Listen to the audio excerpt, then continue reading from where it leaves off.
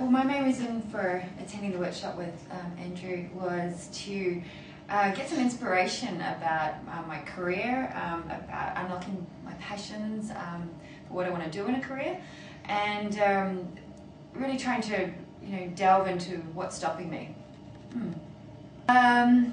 Before I came in, I was feeling perhaps a little bit stuck, stuck in a comfort zone, and not really prepared to push myself too hard.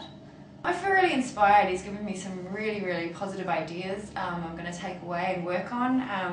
Write down what something could look like, what it will feel like, and I was already thinking as we were talking about my next steps and people I'm going to speak to, and so I feel really inspired and really positive and ready to go out there and make some things happen.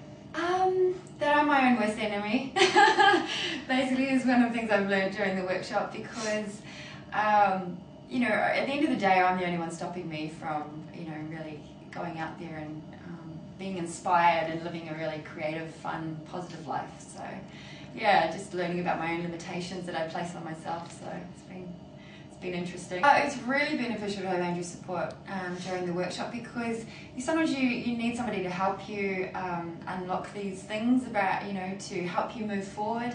I'm fully supportive of life coaching and what it achieves for you personally, and I think we could all benefit from sessions like this, because it's just so powerful, and it's just so much, makes you feel really positive, and it's great. I think Activate Your Life is certainly going to allow me to go out there and really explore my passions. I've